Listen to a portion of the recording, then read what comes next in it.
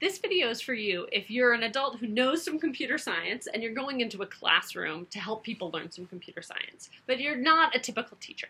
Okay, the first one is make sure to share a non-computing hobby.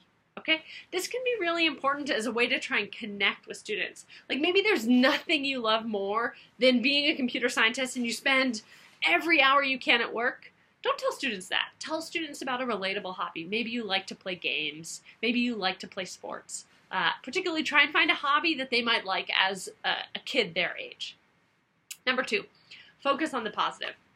A lot of us had sort of a rough time getting through a computer science degree program. There can be tough parts in jobs.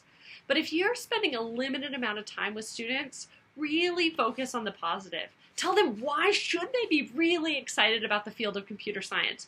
You are, so share those parts with them. Those are the most important if you have a limited amount of time. Number 3, reintroduce yourself to students. So first off, when you get started, make sure that the teacher introduces you, because it's a little weird, like who is this adult in the room? And then second, to try and mitigate the sort of gap of status between you and them, people are going to be like, oh, this adult is super intimidating. Try and make that less so by reintroducing yourself to them every time. And really try and get their name correct. It shows a lot of respect to say, not just gloss over their name, be like, wait, but did I pronounce it correctly? Can you help me pronounce it correctly? Really show value in that. There's no harm in asking, oh, I really want to be able to pronounce your name correctly. Please help me. Number 4, move to students' eye level. Again, they're probably going to be intimidated by you, and if you stand towering over them while you're telling them what they're doing wrong, it's likely going to be even more intimidating. So try and squat or grab a chair so that you can sit down at or below their eye level.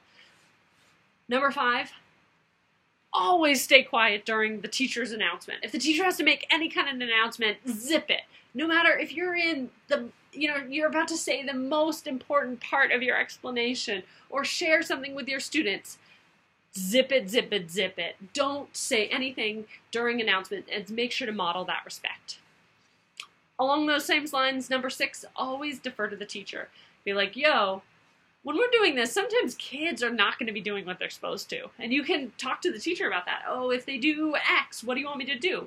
And just always do exactly what they say. And likely they're going to try and make it easy so that you're not mainly dealing with classroom management. Number 7, explain what counts as computer science. A lot of the resources we have for teaching kids computer science look a lot like games. And they're fun, just because computer science is fun, but they're fun. And so help students know, you're not just here playing a game. This is real computer science that you're learning, okay? Try and help them see how it connects to this broader field of computer science generally. Good luck volunteering in a classroom.